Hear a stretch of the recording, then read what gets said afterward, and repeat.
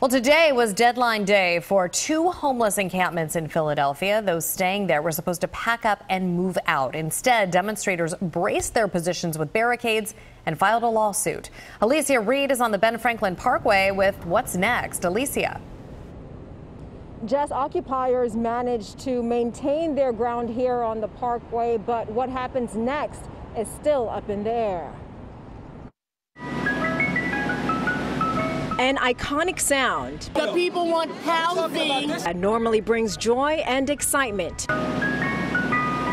Can't take away the tension on the Ben Franklin Parkway. We don't take by force. One example of a Caucasoid who is uncomfortable. Perhaps they need their grass, but the people need housing. Some neighbors are growing increasingly fed up with what they call an eyesore in their backyard. The clock has been ticking, and after weeks of negotiations with no end in sight, Mayor Jim Kenney decided it was time for the encampments, both here and on Ridge Avenue, to go. This is public land.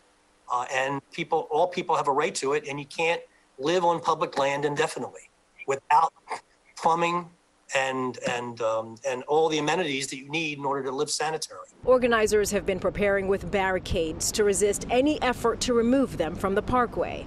The lawsuit filed against the city is meant to prevent any action to disperse or relocate either this or the encampment on Ridge until occupants are provided shelter that is safe, clean, and separate. They need our help. How would y'all feel if that was one of y'all brothers or sisters or your child? Or your grandmom or your uncle? How would y'all feel if that was one of your family members out here and sleeping on a bench, sleeping under bridges? PHA has already placed 88 people in shelters, residential treatment, and other housing options. In the meantime, some that are ready for occupiers to go say the issue also lies with sanitation. And where's the responsibility of keeping the place that you're occupying clean?